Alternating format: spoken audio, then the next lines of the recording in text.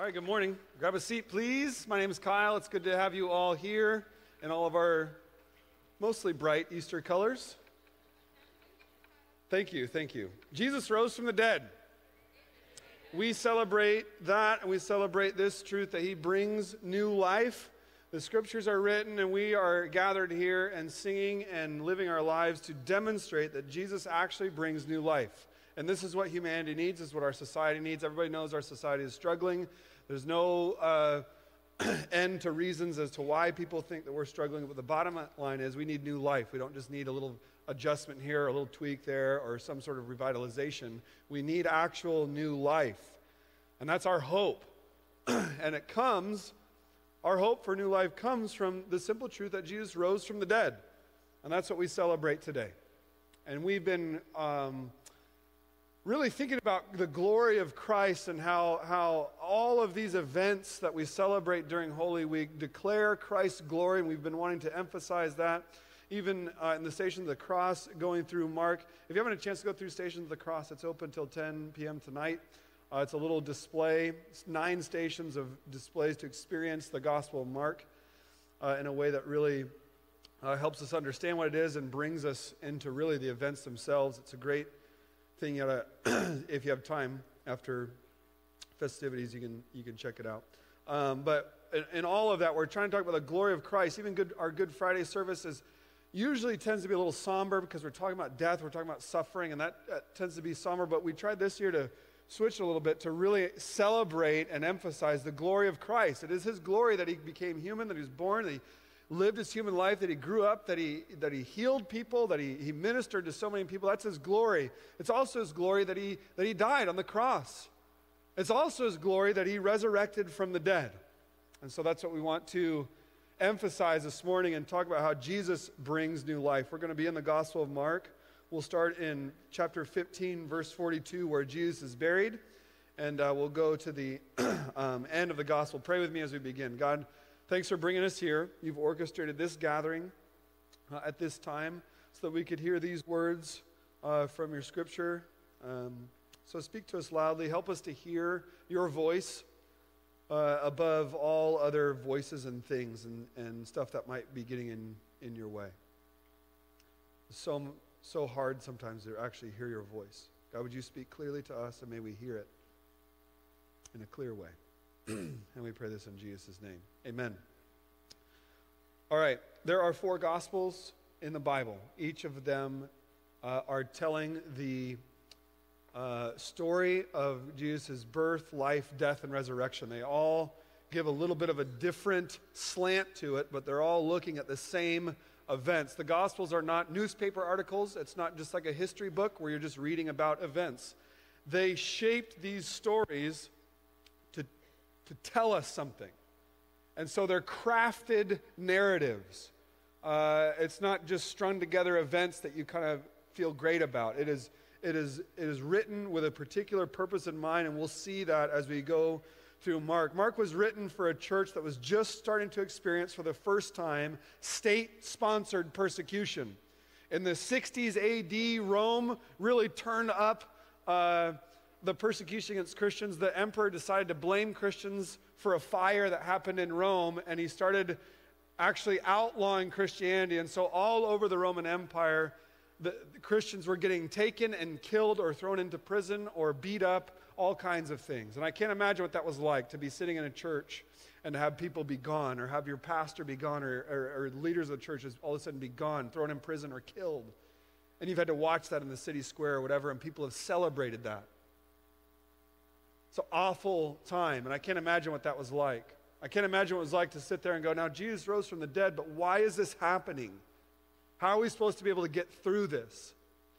That is in that context that Mark was written. Mark is trying to encourage the church in the midst of these types of difficulties, in the midst of not just the persecution difficulties, but all of the wrestlings that come with that. Mark is wanting to address that and encourage the believers and sympathize with their experience and show them a path through it. And so that's why he's writing this whole story. It's to encourage. It's written in the 60s, right in that time where all this is happening, where humanity is strongly and violently resisting the gospel. How do we handle that? How are we supposed to deal with that stuff given that Jesus is reigning as king? Let's pick up the end of the story, verse 42. When evening had come, so Jesus has just died, since it was the day of preparation, that is the day before the Sabbath, Joseph of Arimathea, a respected member of the council, who was also himself looking for the kingdom of God, took courage and went to Pilate and asked for the body of Jesus. So this act of Joseph, even though he's a powerful politician, he's a member of the ruling council, he's a wealthy individual within the wealthiest city in the whole area, he's very influential. It still was a courageous act for him to go and ask Pilate for the body, but he did it because of his conviction about the kingdom of God.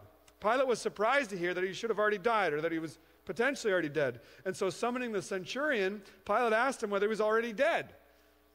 And when he learned from the centurion that he was dead, he granted the corpse to Joseph. Notice how many times Mark says the word dead. He's trying to help us understand something. Jesus died. Even calls the body a corpse.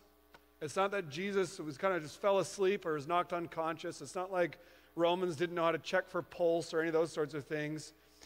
They knew he was dead. They're experts at killing. They had done crucifixions many times. The point of a crucifixion is to kill somebody, and they accomplished their goal.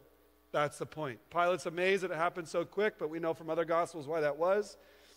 And the bottom line is that he was dead. And so Joseph bought a linen shroud, and taking him down, wrapped him in the linen shroud and laid him in a tomb that had been cut out of rock.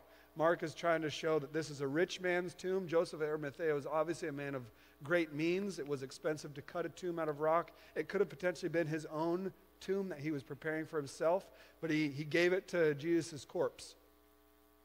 And that's to fulfill prophecy about Jesus being buried among the rich.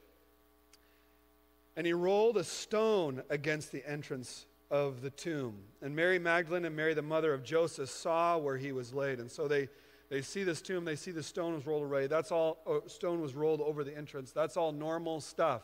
Tomb robbery and that kind of thing was common in that day and age. You had to really protect tombs because you buried people with expensive things, which was a nice payday for tomb robbers. They could break in and steal stuff and then make money. Jesus was probably buried with, if you look at John's gospel, Nicodemus joined Joseph of Arimathea and was buried potentially with $50,000 to $70,000 worth of spices and ointments. I mean, they went all out. These guys were wealthy. That's a great payday if you're a tomb robber. Go steal that stuff. So security was a big deal. Roll that stone over the entrance so no one can get in. It's a big stone. It's not just like one guy can come and heave it off, or even three guys. It's a big deal, and he's a wealthy guy. He knows how to make things happen and how to make things secure. When Sabbath was passed, so it was the day of preparation, they bury him, and then they wait a full day. And then when Sabbath was passed, Mary Magdalene and Mary, the mother of James, who's the same Mary as before, just a child is named, and Salome bought spices so that they might go and anoint him. Why do you buy spices?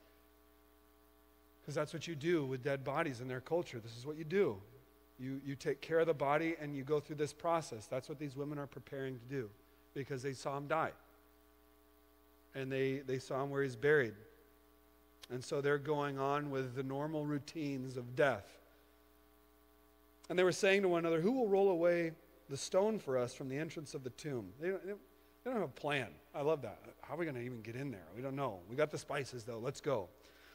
And looking up, they saw the stone had been rolled back. It was very large. And entering the tomb, they saw a young man sitting on the right side, dressed in a white robe, and they were alarmed. No kidding. You know what the word alarmed means? Alarmed. This is disorienting. This is troubling because of the culture of people stealing things from tombs. It's rolled away. Oh no, what's happened? Not only has our Savior just been killed and brutally tortured, now he's getting more injustice done. What is going on? It's very disorienting. It's very alarming. And not only that, they see this, whoever this guy is, sitting on the right side, but he's dressed in a white robe, which is Mark's way of telling us this is an angel. What's the angel say? Don't be alarmed. Okay. Thanks, angel. Angels, man, they're always saying that. No one ever believes them. for obvious reasons. You seek Jesus of Nazareth, who was crucified. He is risen. He's not here. See the place where they laid him, but go tell his disciples and Peter that he's going before you to Galilee. There you will see him just as he told you. Everybody's surprised. Everybody's having a hard time. Everybody's abandoned Jesus at this point, and it's all going according to plan. He told them already this was going to happen. And so the angel's like, get with the program, y'all. Do they get with the program? They went out and they fled from the tomb, for trembling and astonishment had seized them, and they said nothing to anyone, for they were afraid. And that's how the gospel ends.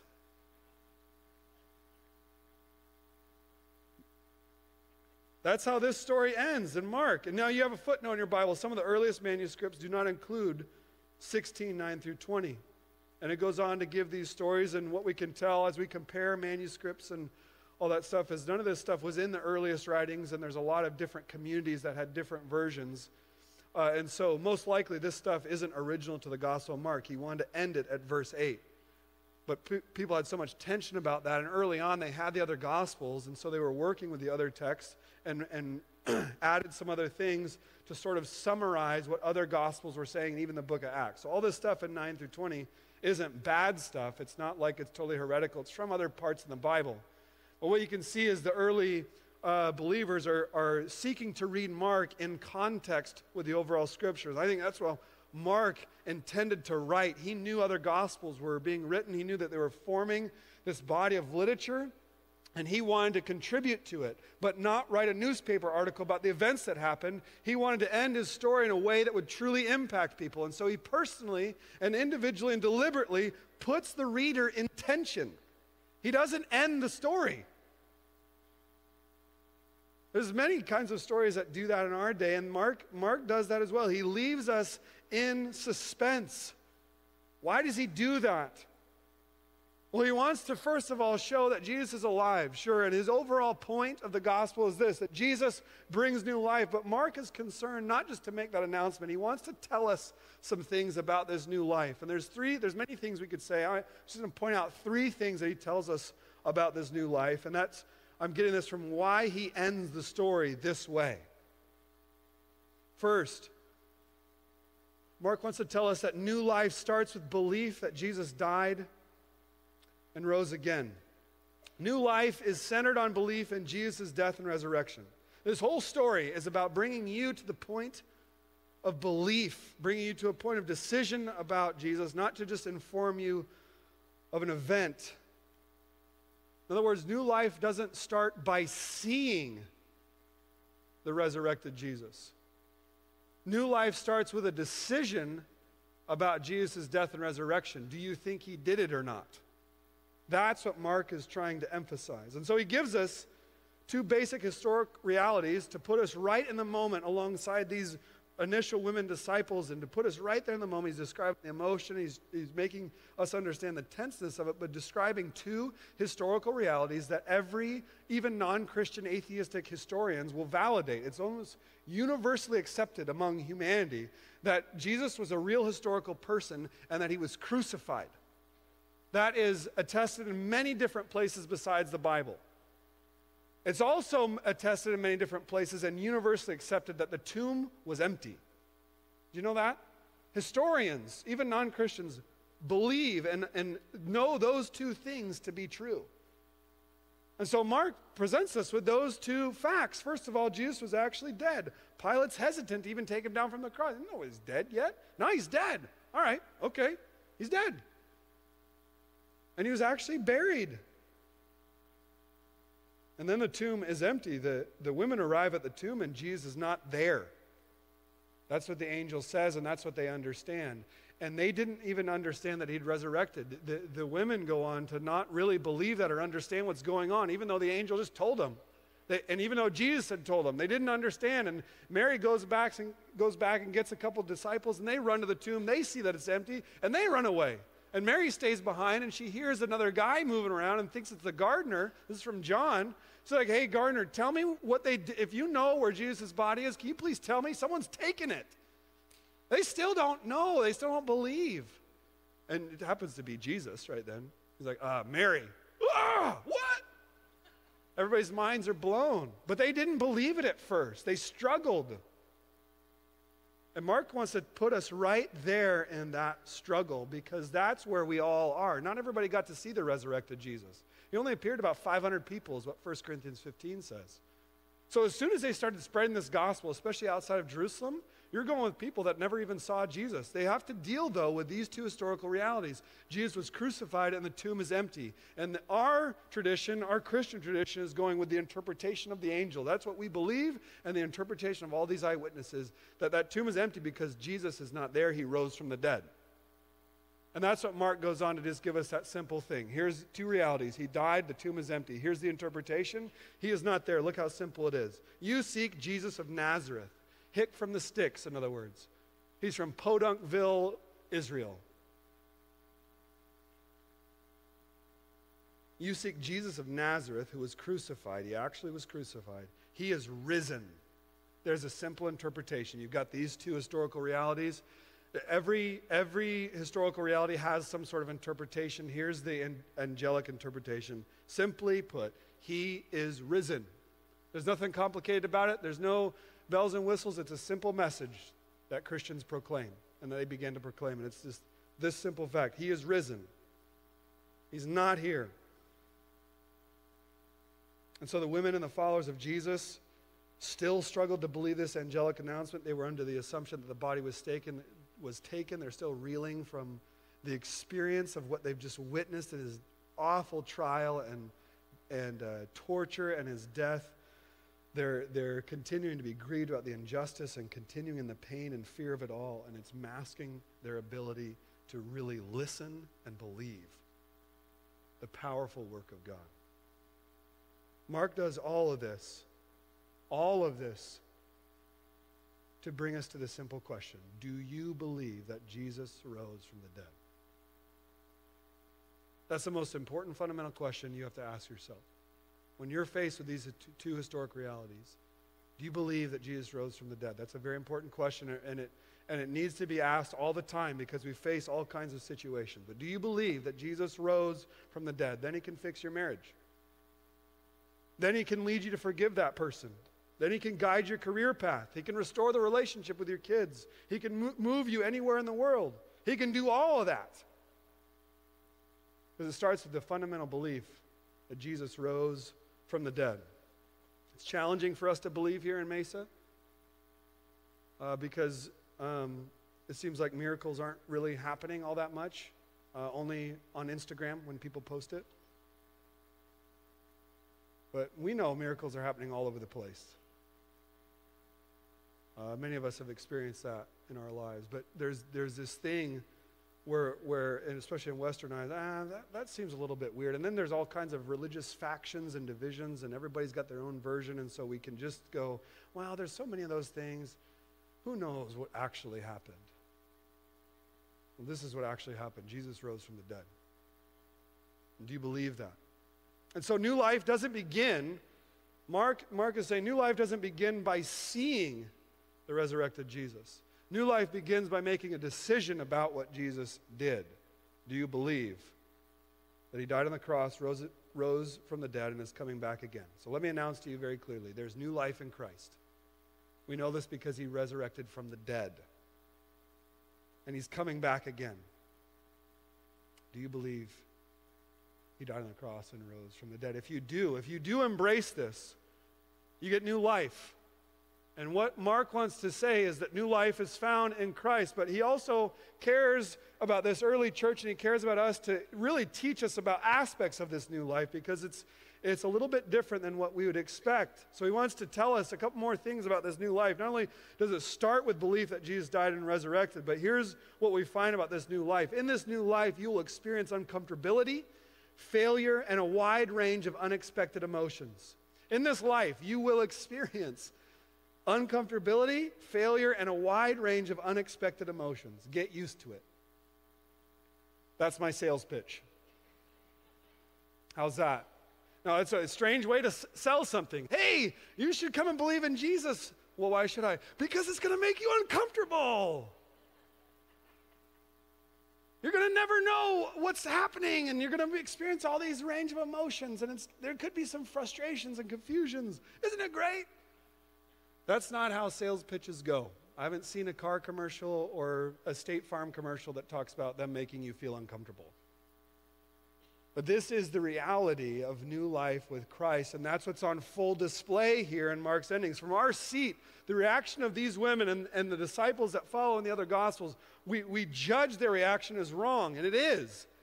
They lack the faith, but that's the point. They're putting their lack of faith on display. Even at the earliest moments of the resurrection of Jesus, people were struggling.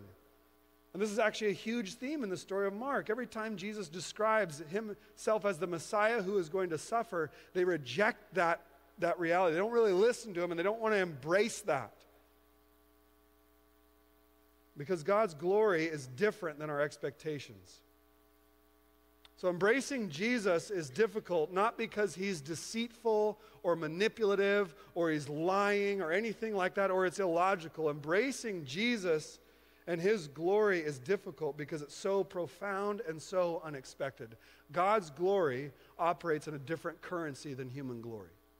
And we've got to get used to that currency, but it's really hard for us. So the Bible gives all kinds of images of the glory of God, and there's all these visions of his actual throne room. One of the more common ones that society tends to know is that in heaven the streets are paved with gold. That's not to show how wealthy God is, that's to show how different he is. That this thing of gold that's so glorious and valuable for humanity, and everything is about chasing more gold, that's pavement in God's economy.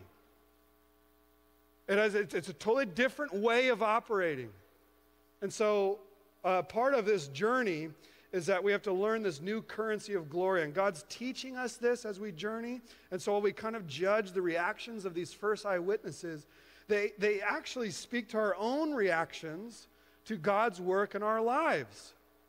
We often miss it. We often fumble around. We can't quite see it. We come to a little bit confused or a little frustrated or just not quite understanding what's going on. We fumble in our comprehension. And God knows that. It's been happening since day one.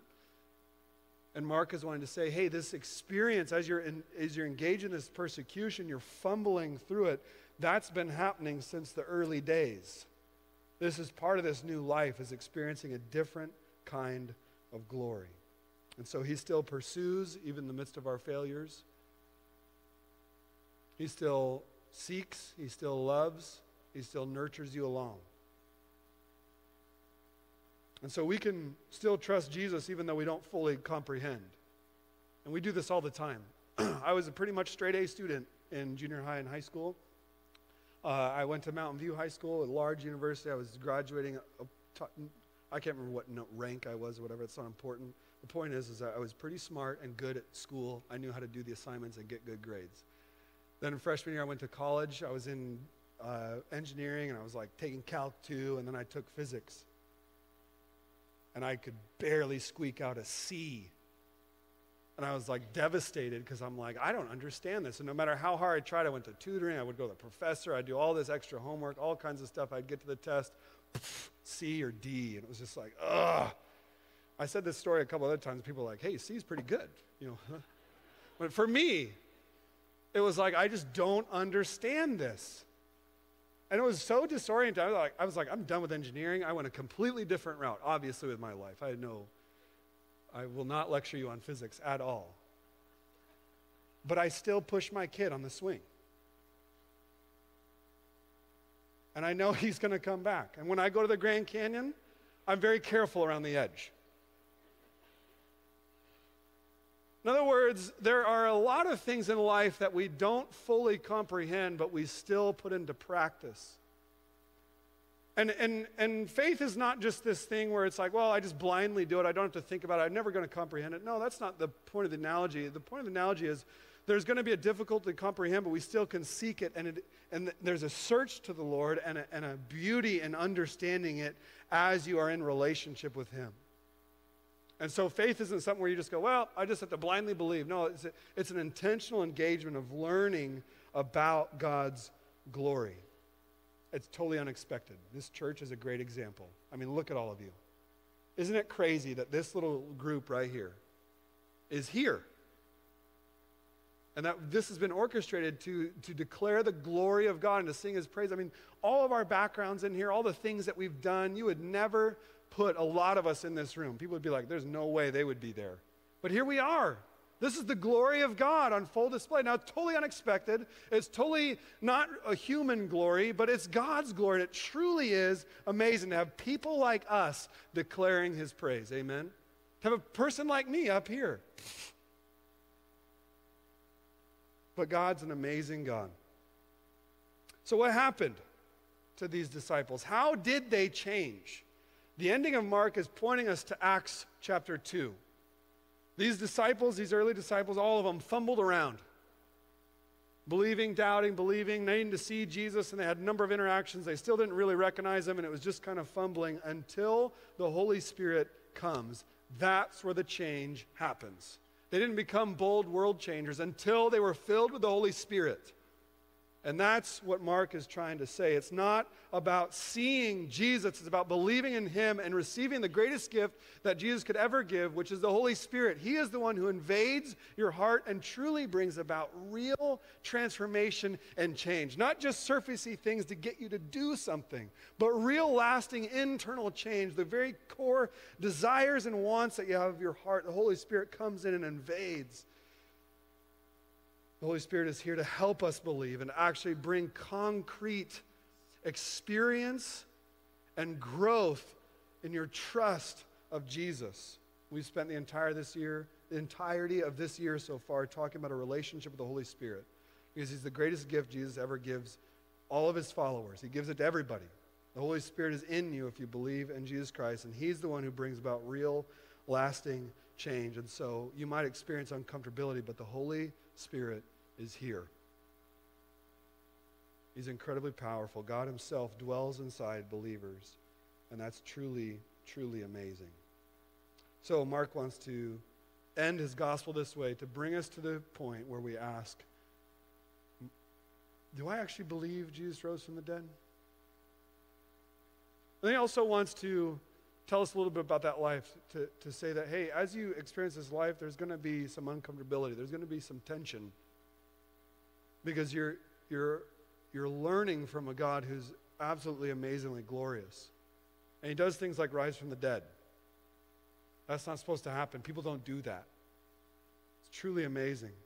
Third, and finally, he wants to show us that this new life hasn't come to its resolve yet. This new life hasn't come to its resolve yet. And so, yes, Jesus rose from the dead, and we celebrate that, and we sing, and we have great happiness today. But in terms of human history, we are not at the end of the story. Jesus is not reigning fully from Jerusalem and restoring all things. We're waiting for that day. And so it's great that Jesus rose from the dead, and we celebrate that, but we're also forward-looking because the story is not over.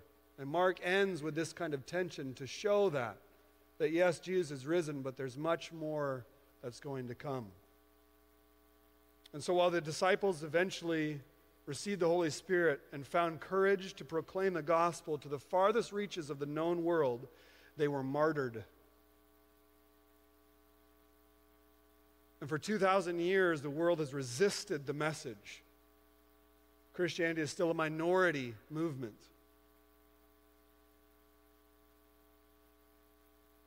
And that's because this new life hasn't come to its resolve yet. And so as Mark is trying to encourage these believers who are going through intense persecution, it's great encouragement for all of us because we view all of this resistance and this difficulty through the lens of Jesus reigning as king.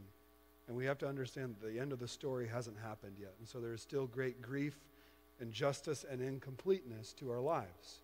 That's what we see on display here at the ending of Mark, even with the resurrection story.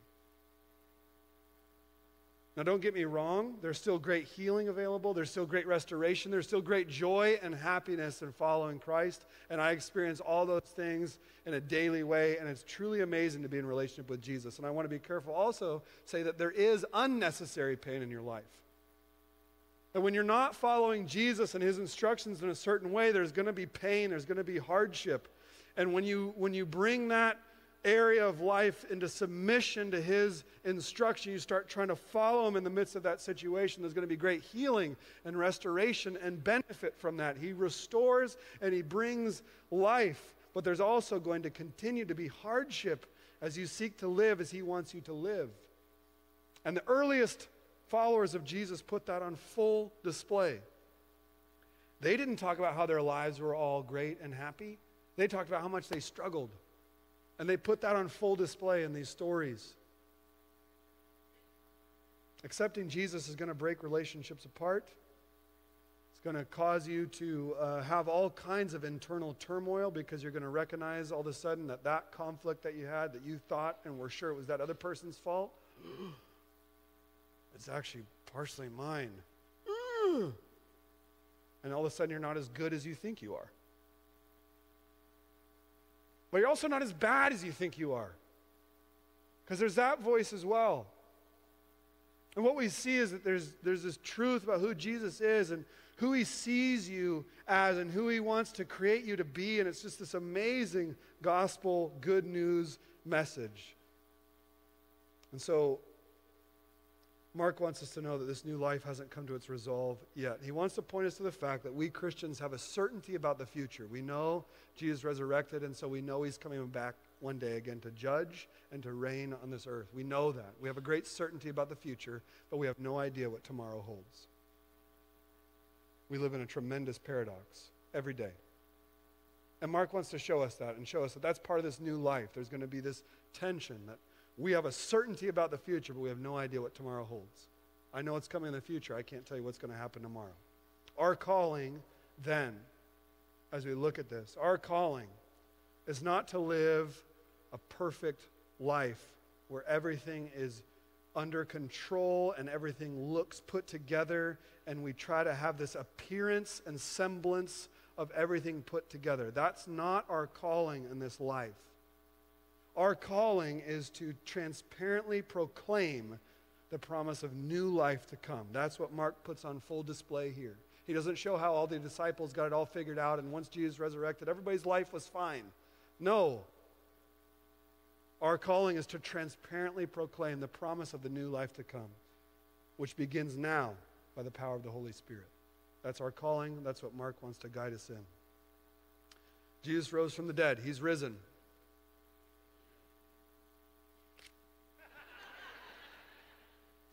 I could hear the people through the camera. Thanks, camera people. He is risen. We want to sing two final songs. Let's pray as we respond with great worship to Christ's glory. Jesus, you are truly glorious in a way that we can not even fully comprehend. And yet we know you are a Savior. We know that you love us, and we sense that. We've experienced your grace. Lord, I pray that as we worship, you would unite us. I pray that we would truly experience the greatness of your glory. God, we lift our praise to you because you are the King and you deserve all glory. It's all yours. And so we worship you with one voice. I pray that you'd continue to speak to us about our lives and about this new life that's possible. Help us to embrace you more fully in our hearts. Help us to experience the greatness of this new life as we worship you. It's in your name that we pray. Amen.